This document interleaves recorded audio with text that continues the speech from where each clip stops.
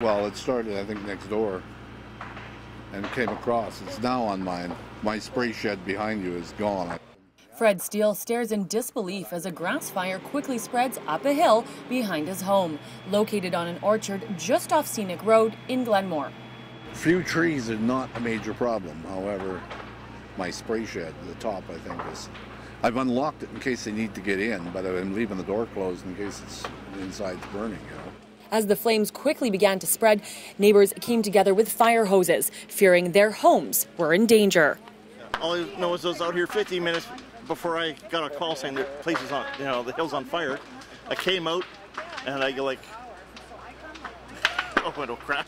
So I grabbed the hose from here, told my daughter to grab the other hose, and and we phoned 911. They already had about 4 calls in already. No idea how it started. Me and my buddy over there, we were about the first 2 people on scene. I was up top helping drag all the hose, and it's well over the top of the hill now.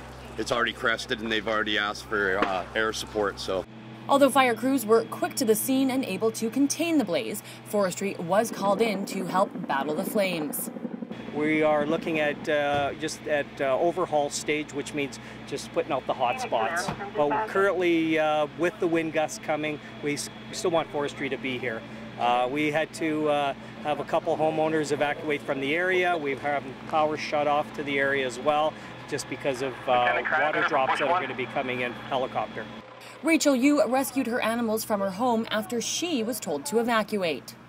I have a bunny, a guinea pig, and a hamster. I don't think they should be breathing in smoke.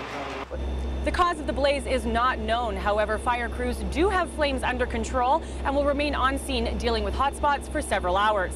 As for residents in the area, they know they may have to leave at a moment's notice if the wind picks back up again.